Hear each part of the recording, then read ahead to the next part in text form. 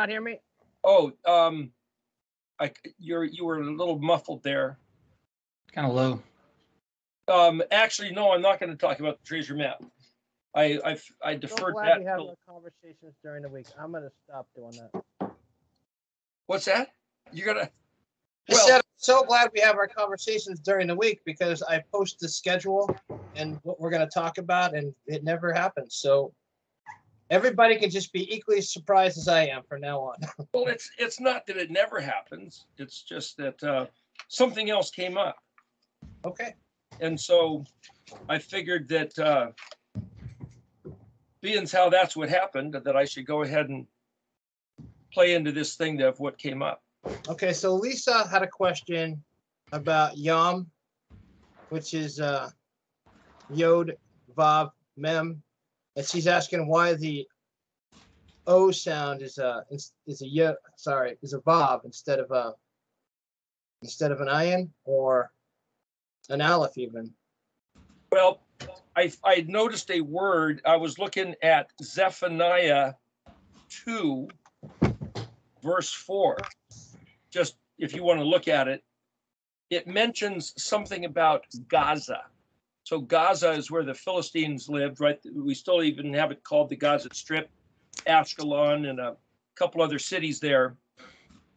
The way that they spell Gaza in Hebrew is Ayin Zion Hey. And we've talked about before that Ayin Zion is where they get the word for Oz, like the Wizard of Oz. That the Ayin is the equivalent of the letter O in the alphabetic sequence. So we have HJKLMNOP. Well, there's no Samic in English equivalents, but it's MN Memnoon Ayin Pei. And there's no Zadi either. So those two letters, the Samic and the Zadi, have been excused from the English lineup. But the thing about the letter Ayin is that it's pronounced as the letter G, or kind of the word het is you get that scratchy sound towards the front of your mouth. The letter is a Gayan, is this softer guttural towards the back of your throat. That's the way I've heard it explained. So the Gayan, Gaza. How do you put a letter? GH maybe? The pronunciation. So I had mentioned before about Jethro, Moshe's father-in-law, was also referred to as Raul or Raguel, which might have become Rockwell in English. But what I'm saying is this letter Ayin has a number of ways to pronounce it. You'll see that sometimes it's pronounced as an A, an E, an O, maybe even this U, but it's actually this very back guttural GH, soft, not hard like a het, but and the letter Kaf is actually not pronounced like a K like we do, but kind of also a, like the word Samek, we might say S-A-M-E-K, Samek, but it's more like Samech. Well, you'd think that if it was Samech, it would be a het at the end, but it's not, it's a Kaf. So what I'm saying is that the way that Hebrew is pronounced today, you have those three letters, the het, the Kaf, and the Hayan, in a progressive guttural, you might say, if you call it that. The het is the harshest, the Kaf is a little bit softer, and the Gayan is very soft. So to say, well, why is it not pronounced as an O? So why is Yom written Yod Vav? It has more to do with what the letter means rather than the way it's pronounced. And then that's a matter of saying, well, what, Vav is a nail. So Yod Mem is water. So what's water in a nail? What's that have to do with anything?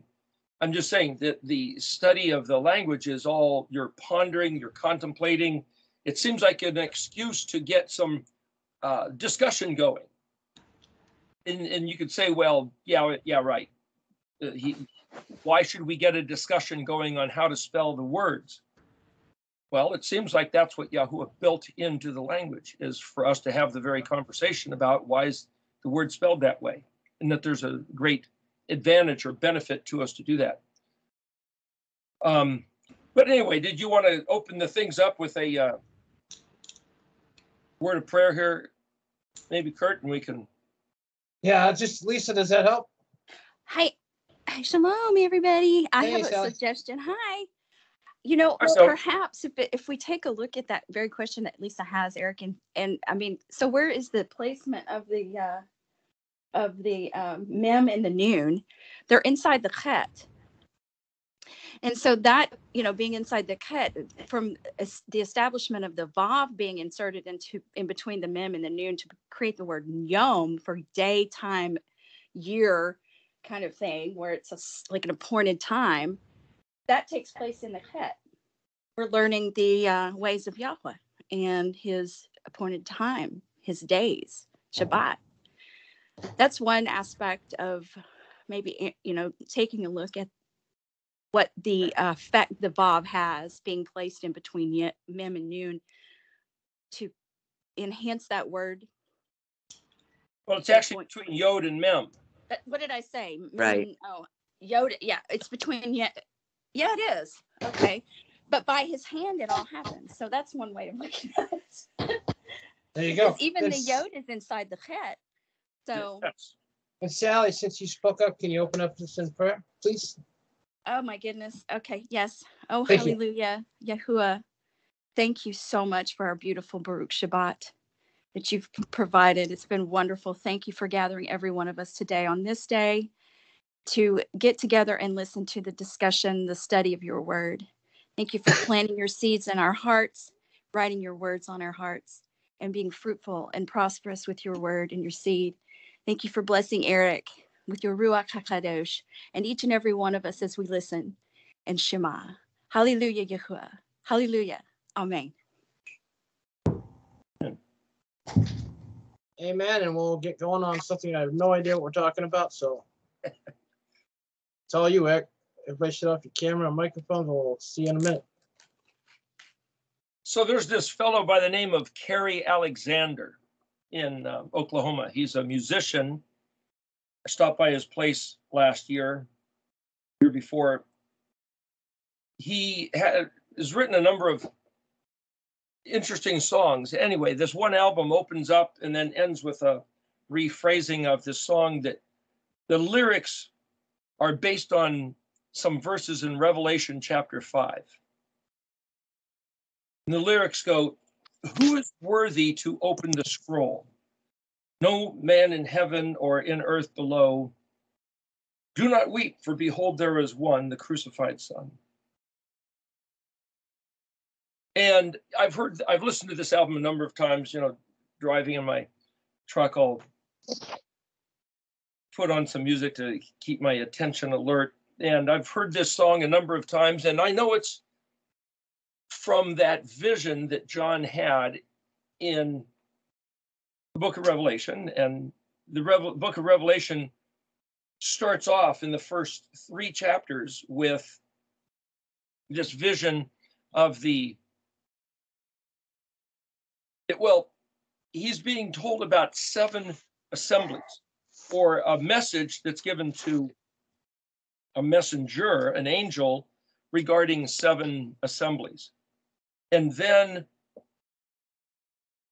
it breaks into this other view of up in heaven. He heard a voice and he was caught up into what looks like or appears to be the throne room. Not that it's a room, but there's a throne. And so this business in the beginning of Revelation 5 is that there's this one who's sitting on the throne and he's holding a scroll in his hand. It's written on the inside and the outside. And it's been sealed. Well, what does that look like? So imagine that scenario.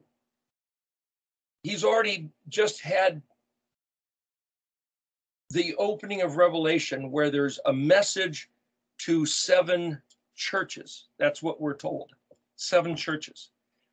We're also, before that, in the beginning of Revelation, told that he sees this vision of what looks like it's Yeshua, who's standing amidst the candlesticks. Well, what does that mean? Is there 7 candlesticks? Is there one menorah with 7, as it were, candlestick branches? Because the word candlestick or chandelier or lamppost is all just the word menorah. It's the place that light emanates from. So you have mem, nun, vav, resh, he. So he is the suffix which is expressing or shining out. Vav, resh is the word for pronounced or, not ayin resh, but vav resh, or, which would be light. Nun vav resh, nor, well, nun is this engaging letter that's energized. So it's, you might say, pushing the or through the hay. And the mem prefix is the place where light is pushed out from, or the sourced from. So the word menorah we think of as that 3 curved branches that make 6 arms and then 1 straight one down the middle, because that was the shape in Exodus 25 and following chapters where Moshe was told how to design the Mishkan. That's where the menorah shape comes from. But technically, any source of light, a flashlight, is technically a menorah. So here is, let's just say it's Yeshua standing in the midst or next to, or standing with, beside. What does it mean to be in the midst of candlesticks? If you were going to shoot a music video, it seems to me Sting of the Police, he did it seems to me I have this vague memory of a dark environment and a whole bunch of lights, and he's walking amidst these candlesticks. Is that the picture of the beginning of Revelation? Or is Yeshua standing next to one candlestick? And why the number 7? Why is he giving us a list of 7 churches? And then if you go to read into Revelation, it talks about a lamb with 7 eyes and 7 horns. And then there's 7 spirits of Elohim. Why this number 7? Well, as we talked before, people are told the perfect number 7. The 7's the holy number. Why? Well, I think the answer, and I say I think because I've not heard any authoritative source that says, behold, this is the answer of why 7 is so significant and why it's used all the time when regarding the heavenlies. Why is there 7 days of the week? Why is there 7 Moedim festivals? It's because the meaning of the number 7, which in Hebrew is Shin Bet Ayin, that exact same word that is the number 7 also means to swear a vow, to take an oath. And it also means to fulfill the vow. So it means satisfied, surfeited, filled to the full. In other words, you swear a vow and you do what you say you're going to do. But it also means the curse that comes upon you if you fail to fulfill the vow. So in Leviticus 26, where Yahweh says, if you consider my words, my ways, my instructions to be abhorrent, reprehensible, loathsome, despicable, or you treat them with a casual disregard, like whatever, those attitudes will be repaid or revisited 7. And then is it 7 ways? Is it 7 times? Is it a time? Well, that's where you get 7 times the 390-day curse in Ezekiel 4. 7 times 390 is 2,730. But why 7? Because the word 7 means you fulfill a vow or you get the curse. Well, is the curse necessarily 7 times? do you have to fulfill the vow 7 times? If the word fulfill the vow means satisfy, make it full. Okay, well, what does that got to do with 7? Or is it the concept represented by 7? What I'm saying is that if we start to look at the book of Revelation or anything else we've been looking at, like even in Nehemiah 8, verse 7, where we're talking about the names of the people that were teaching, explaining what Ezra was reading in the Torah, you can read every name as if it means something. So if it was in English and he said, this is George, Bob, John, Sam, Frank, well, what do those words mean? Well, they're people's names. Well, in Hebrew, they're not just people's names.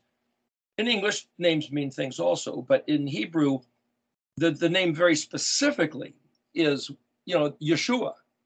That's salvation. Benny, well, that's my son. Yemen, that's right hand. Benny Yamen, Benjamin is son of my right hand. Everything means something. But if we look at this thing in Revelation, like the song Carrie Alexander was singing, who's worthy to open the scroll? Well, no one. Well, here, this lamb, this crucified son, he's worthy. What scroll? Well, the scroll in the hand of the guy sitting on the throne. Okay, so I have in my mind a picture of a guy sitting on a chair, some human type of looking individual sitting on a chair, holding a scroll in his hand, and it's got a seal, or actually 7 seals, and nobody's allowed to open it. Why? Well, nobody's worthy. What does it mean to be worthy? What qualifies somebody to be worthy to then open the scroll? Why doesn't the guy sitting in the chair open the scroll? No, somebody else has to do it. What's that even supposed to mean? But at least I have a picture. There's a lamb, for some reason, standing next to the throne. There's a guy sitting on a chair holding a scroll, and everybody else is really upset that nobody is worthy to open this scroll or undo the seals on the scroll. And then somebody says, wait, there is one. The crucified son. Okay. But it didn't say he was standing next to the throne. He said he was in the midst of the throne. How do you stand in the midst of the throne? In the middle of the throne? Is it the throne room? It doesn't say that. It just says, okay, so what I'm saying is the same way that you could look at the number 7 and say, what's going on with that word? That word is used, the number 7, or the count of 7 things, 7 eyes, 7 horns, 7 days, 7 whatevers, is because it means it's all about a sworn vow. So when we've been looking at things in Isaiah and things in Deuteronomy, we realized that Yahuwah swore a vow. It's called a covenant, Brit, Bet Resh Yod Tav. He swore a covenant with Abraham, kept it going through Isaac and Jacob. It could have detoured and went through Ishmael or detoured and went through Esau, but he kept it on a certain path.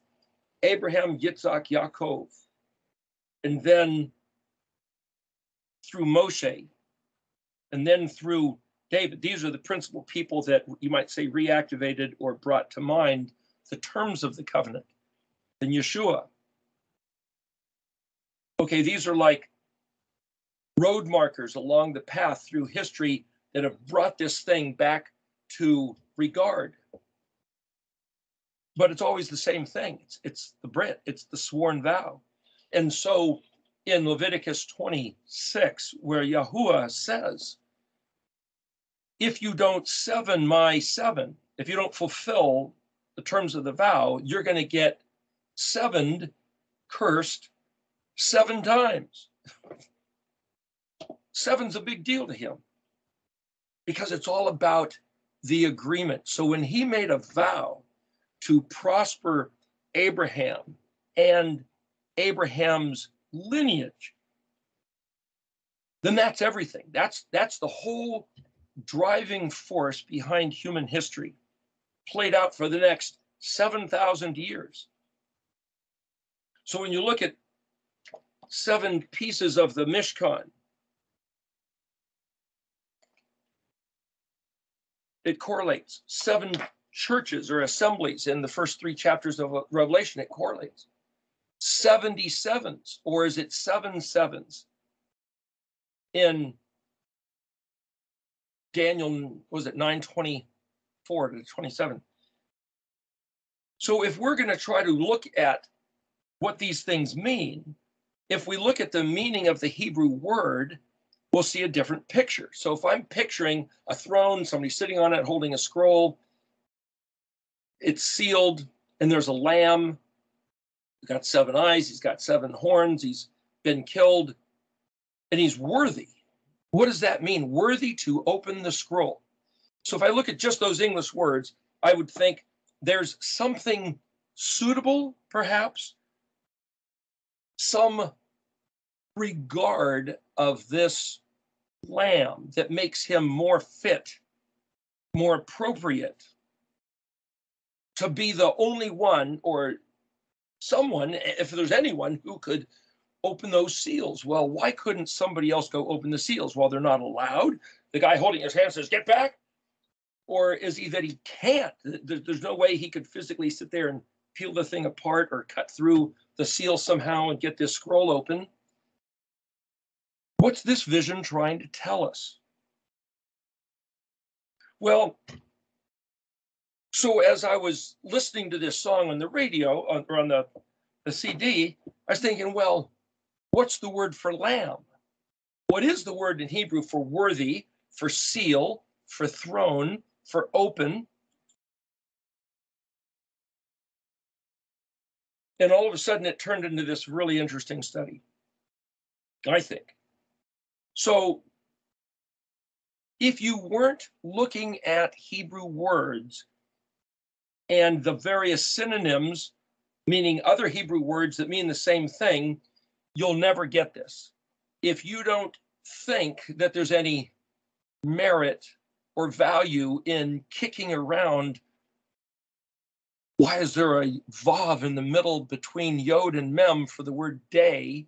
And then why is the word days spelled yod mem, which is the same as the word for seas, like oceans, 7 seas? Why are there 7 seas on the face of the earth? What are they?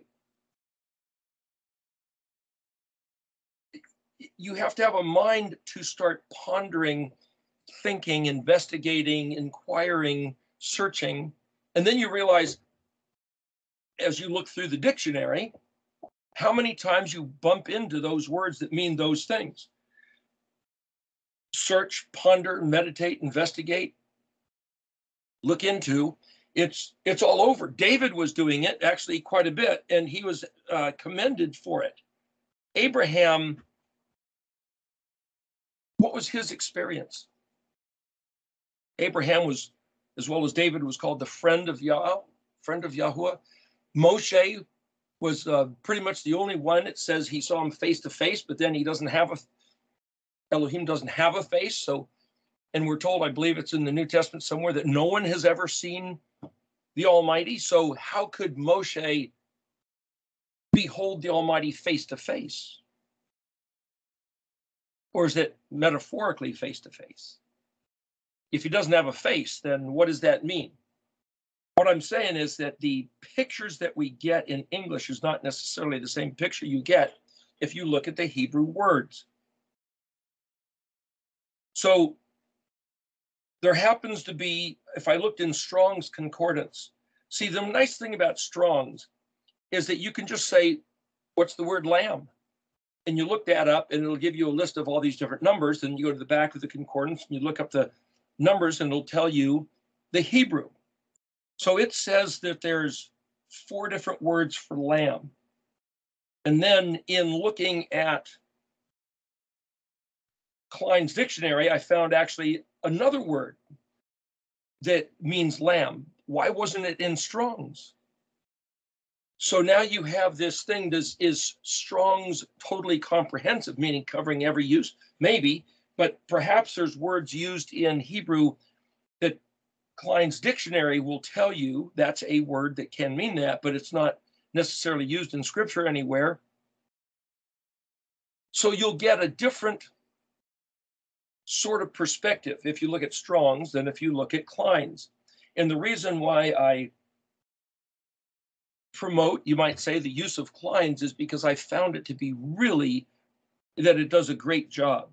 There's a guy named Reuben Alcalay that had a dictionary, 5-volume set. 2 volumes were look up the English word and it'll tell you the Hebrew, and the other 3 is you look up the Hebrew word and it'll tell you the English meaning. And I've looked at other dictionaries too, but for some reason the format layout of Klein's I find to be really, really useful. Then there's Englishman's Concordance of the Old Testament, I believe is what this is called, by Wigram.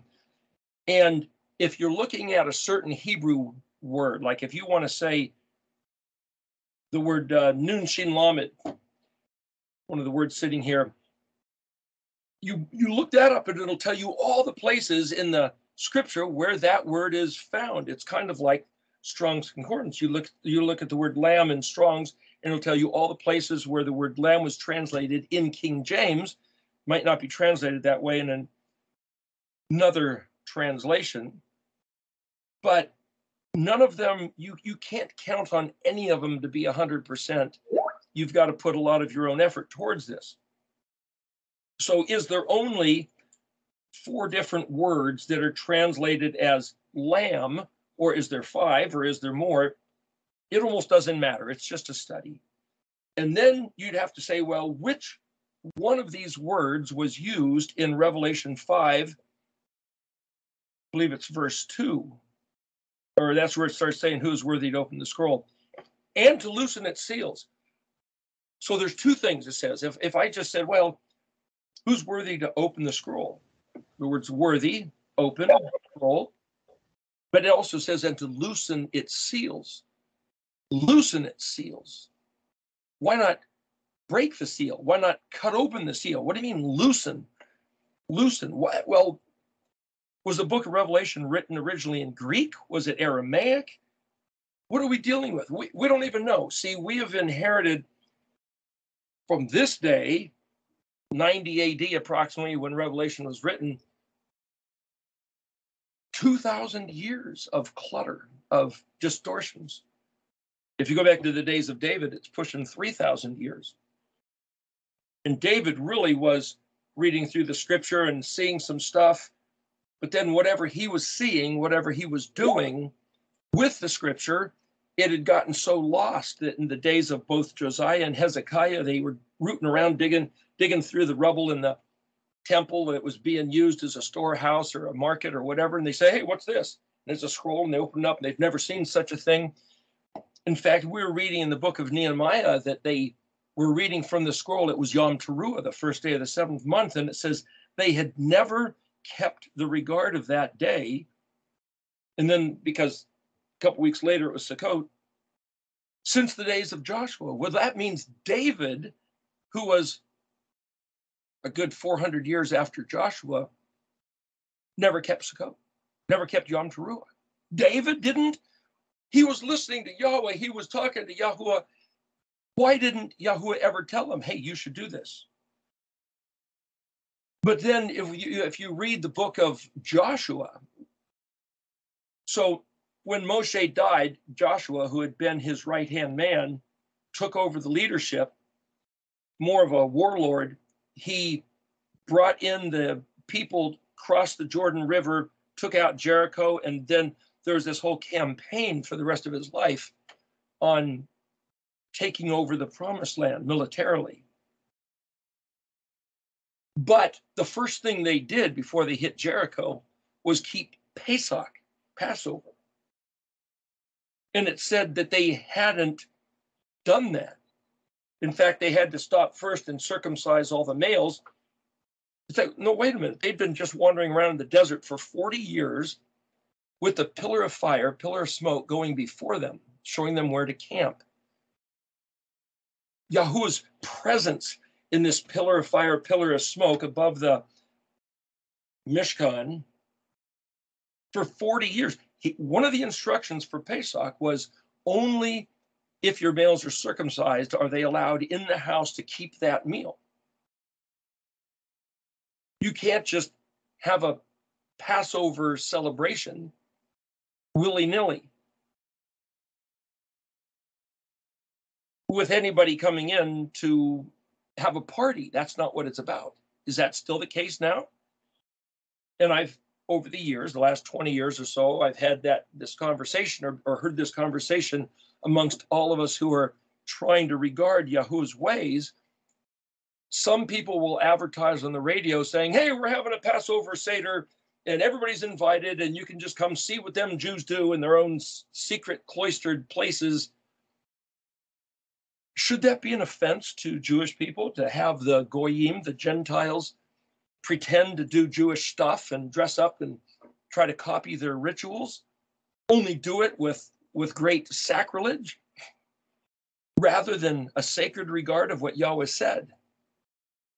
And this is where we find ourselves in these days. Are we doing what we're supposed to be doing? Do we think we're supposed to be doing something which we're not?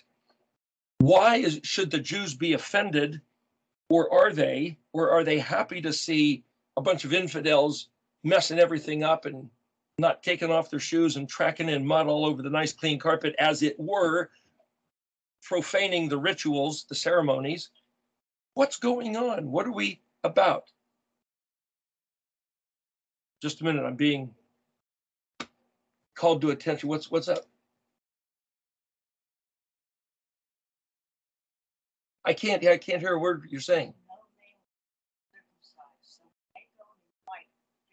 Right, she's just bringing up it's Karen. She's just saying the scriptures say no man is to be uncircumcised who's at the Pesach Seder. So the point that I'm making is that for Joshua to hold an event as soon as they cross the Jordan River to say, let's make sure that all the males are circumcised, it's like, wait a minute, that means that even though Yahuwah was in their presence, pillar of fire, pillar of smoke, for 40 years wandering through the wilderness, they never kept Pesach. If we're supposed to be doing this as an annual event, why then, for the 40 years following the original event, with Yahuwah's presence to be so dramatically manifest, did he not have him do it? And then if they did it with Joshua, kept Passover, and then they go in, circle Jericho, and the walls fall down and all, did they abandon the practice? Did David pick up the practice? And then when people later, hundreds of years later, start reading the Torah and they go, oh, we should be doing this stuff. Well, then it was abandoned again for nearly 2,000 years. And here we are today, present tense. Pesach is upon us. A week out for some people. Some people, I think, did it a couple of weeks ago. Other people are going to be 2 weeks from now, and other people, or maybe 3, and other people a month from now. But I'm just saying, this is the zone of Pesach. Do we even need to do this? Should we? But why didn't he ever stir it to the attention of people before us? And if we're going to do it, how should we do it? What's the big deal? Are we trying to prove ourselves to be worthy? Worthy as the Lamb was considered worthy? Worthy of what? Worthy of being called his people. Worthy of hearing the words, well done, good and faithful servant. That's really the only thing that matters. Well, as I was looking through these various words, one of the meanings of the word worthy, so I'm going to address these different words here. But one of the meanings of what, here, let me just say this. Worthy is the lamb having been slain. 6 different words from Strong's Concordance that mean worthy. One of them is kuf tet nun, QTN. Well, QT cutie. In English, it's C-U-T-I-E, but kuf-tet, where we get our letter Q in English, literally is like this small little thing, which could be seen as no big deal. It's just this cute little thing, or something that's an abbreviation. So Yah is the kuf-tet, abbreviated short form of Yod-He Vav-He. Yod-He compared to Yod-He Vav-He. Bob as compared to Robert. Bill as compared to William. It's just an abbreviated. MTN instead of MOUNTAIN, for example. So you have no big deal, an abbreviation. What has that got to do with the meaning of the word worthy? But in Strong's Concordance, kuf-tet nun might be translated as the word worthy in the English. Also, bet nun. Well, wait a minute. Bet nun is the word for son, S-O-N, a child of a father, an expressed image, a genetic, passing down genetic inheritance. How is that the word worthy? But if you look in the dictionary, it'll say one who is worthy of is the son. That doesn't mean the word son means to be worthy, does it? Thinking, pondering, trying to wrap your mind around, why did the professional translators and all the really smart guys who put together Strong's Concordance come to the conclusion that if you see the word spelled bet nun in Hebrew, maybe it's translated worthy, not just son.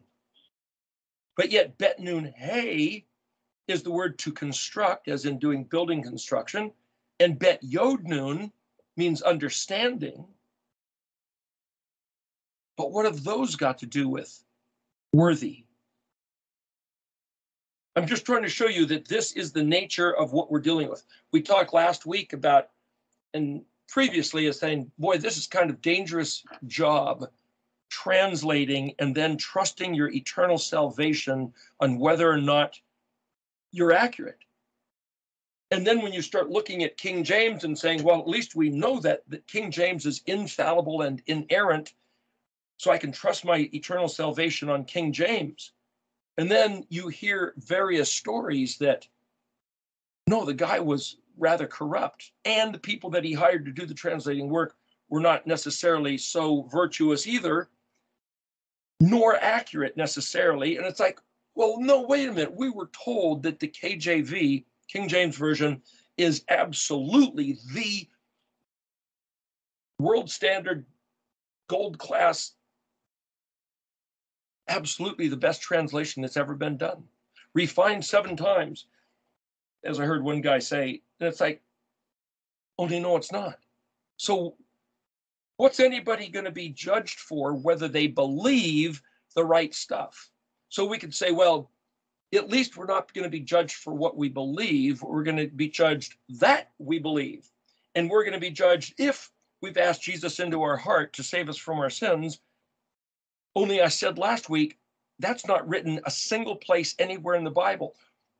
The closest place in the Bible where it says that we should ask Jesus into our heart is in the book of Revelation. And we're going to talk about that in a few minutes, where Jesus says he stands at the door and knocks. And if any man will open up and invite him in, then he will come in and eat with that man. He didn't say he'll save his soul. He didn't say he'll forgive him of his sins. He said, I will eat.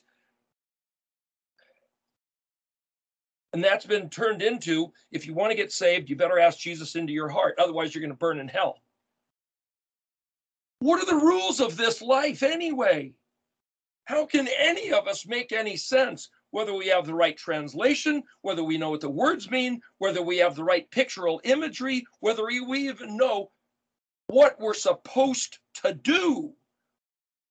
If we've been lied to, and even the best translation is a distortion, a fabrication, possibly falsehood, and it, by its own words, the translators are saying this is only the best because they're admitting that all the other ones are fake also. Or at least don't meet with their official approval, then what do we have? So if we have the wrong calendar, are we going to burn in hell? I heard it said a couple of years ago that why the calendar matters is because Yeshua said he's going to come like a thief in the night, take us by surprise. And if you're not ready because you'd have the wrong calendar, you're going to be like the 5 bridesmaids who fell asleep and didn't have enough oil. And so they were taken by surprise. And the bridegroom came and went in with the 5 that were ready because they had the right calendar. And if you're one of those 5 who have the wrong calendar so that you're not ready, he comes on a day that you didn't expect, then you're doomed to go through the tribulation or burn in hell like, I never knew you. You see, this is why they say, if you try to make sense of the scripture, it'll drive you insane. Don't even go there. Go to church, sit in the pew, listen to the priest, listen to the clerics, the clergy, the ones who know how to read, the ones who are gifted from on high to be an open channel, a flow, a conduit of information so that we can rest and trust them. And this whole problem of doing this study is that you realize they're untrustworthy. Maybe they mean well, but they're still untrustworthy. And then when you start reading in the scripture, and Isaiah and Jeremiah and Zechariah, you'll see that even Yahuwah himself is disgusted with the priests, the Levites, the ministers, the pastors and teachers that are supposed to be teaching his stuff, but aren't. They're doing it for their own aggrandizement, you might say, their own benefit. I heard one person say that he was going to seminary, and one week they said, okay, we're now going to teach you how to fleece the flock. And the guy quit. He said, that's it. I'm out of here. I'm not gonna deal with this. Well, everybody else, that's part of the job. It's like learning how to collect payment if you're doing a job. Okay, if you're a minister tending the flock, then you have to learn how to fleece the flock and you get the benefit of the wool. That's just part of the job description. It's not necessarily evil. What I'm saying is that the more you look at what's going on in this world, it's pretty difficult. And what I've determined for myself is that looking at the meanings of the Hebrew words is kind of like the clearest, purest, truest of anything we got. So that's what this is. That's what this is doing. So if I'm saying, well, what does it mean to be worthy? One of the words for worthy, besides kuf tet nun and bet nun, is aleph pei. But aleph pei is the word for wrath, nose, anger. But it's also character. Yod aleph pei, characterized. We talked about the nariz del santo, the nose of the saint. We talked about that last week. What's that got to be worthy? Do the very good job sculpting the nose of the saint or painting the nose on the Mona Lisa, and everything else is excusable, but the nose has to be perfect.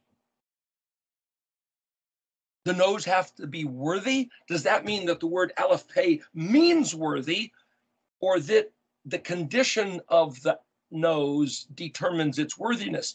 See, what I'm trying to show you is that this is the way the Hebrew language works on your mind. It's not just the sun, the cute thing, the nose.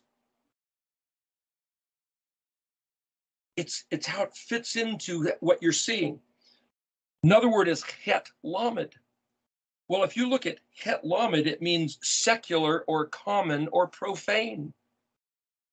Well, if something's secular or common, profane, it's not worthy. How can it mean worthy? So the only way to then determine what does het lamed really mean is to look at all the derivatives. Het lamed in the dictionary means army or force, and secular and profane. Is it a military term, or does it mean vulgarity, which it also means that? Het lamed, hey, weak, sick, but also pleasant, like challah bread.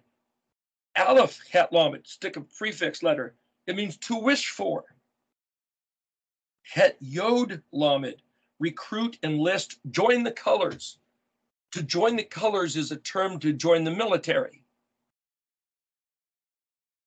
University of Oregon is emerald green and yellow.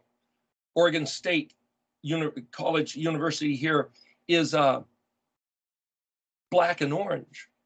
So if you're a fan of the Ducks versus the Beavers, these two almost across from the same city, kind of like UCLA and USC, the colors that you bear, it's like hoorah for our side. Yeah, and then so you have what they call the Civil War, the colors against colors. So Yahuwah's colors, blue, purple, red, and white. It's like sport those colors.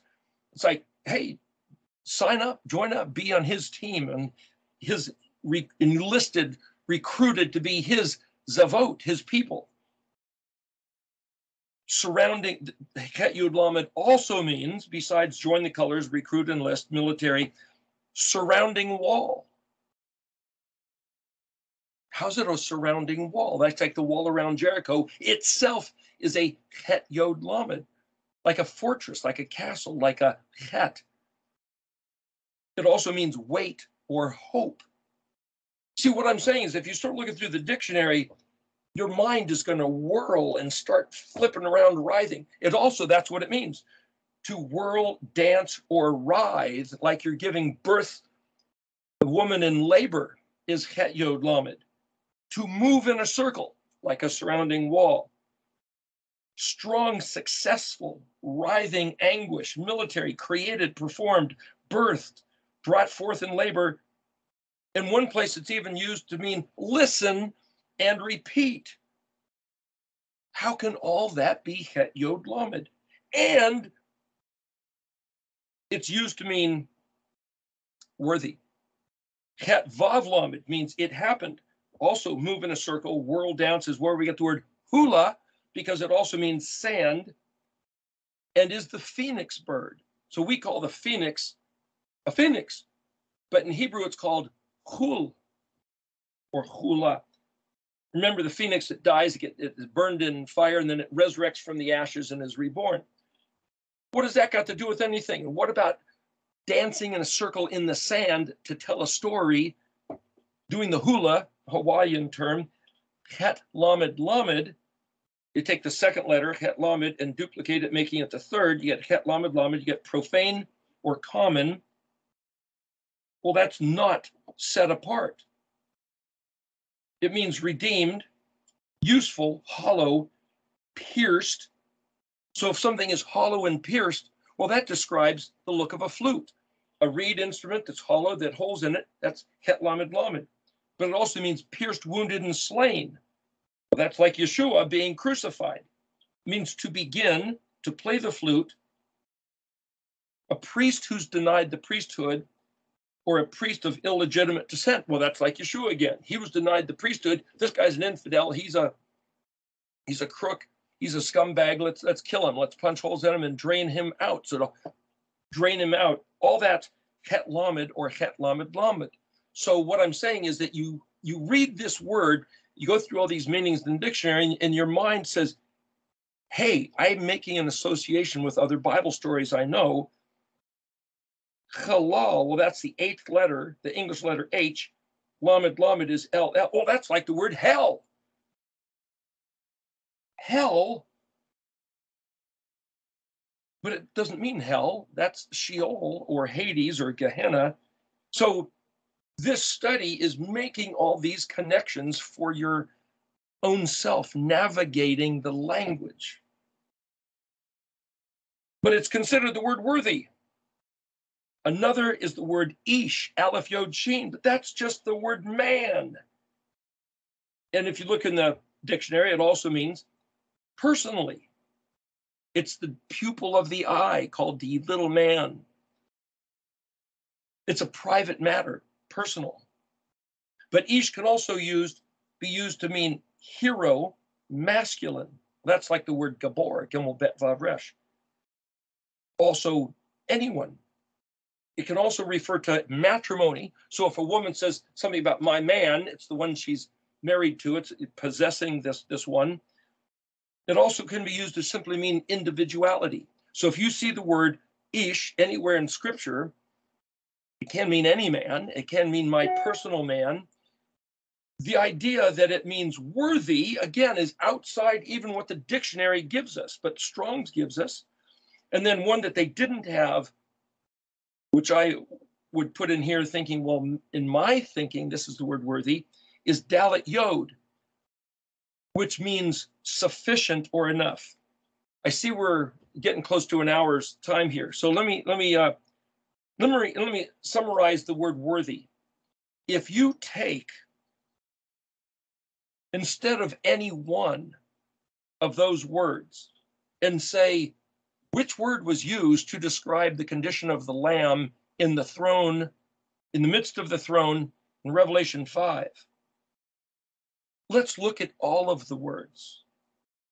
An abbreviation of the expressed image of the Father, the character like the nose, military, personal, and sufficient. That's describing Yeshua compared to our Abba Yahweh, as we might call him. And I say that because if you look a little closer, even though he says in one place, his name is Yahuwah, Yod-He Vav-He, I'm a father to Israel, never really says that Yahweh is the Father's name. If you look real close, that's a matter of debate. But the point is, who shall I say sent me? Ehiyah. Tell him Ehiyah sent you.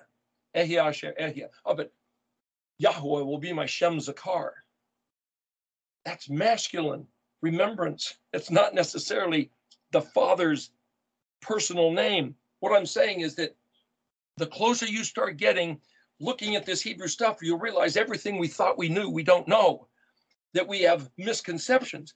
But if I take these 6 different words that might be used to plug into the English word worthy, no big deal. It's an abbreviation of, as a son, the expressed image of, perfectly representing the character and nature of, military, which is to say, strong, successful, though writhing anguish, to be brought forth in a laborious birthing, creating, performing man, pupil of the eye, personal, sufficient, successfully, that's good. That describes who Yeshua is in comparison to his Father. What he said was our Father and his Father, our Elohim and his Elohim, that we call Yahuwah Zavot, the Elohim of Israel. That's who Yeshua is compared to him. And the only way I can see that is if I'm taking the definitions of 6 different words, none of which are pronounced worthy, but together collectively they described what it means to be worthy, the condition of the Lamb. And we're at the break here, so when we come back from the break, I'm gonna do the same thing with the word loosen, the same thing with the word seal, the same thing with the word scroll, and we'll get a picture that the Lamb standing in the midst of the throne, who's worthy to open the scroll, is actually really, I think, surprising and interesting and pertinent to exactly what we're doing by looking at these words.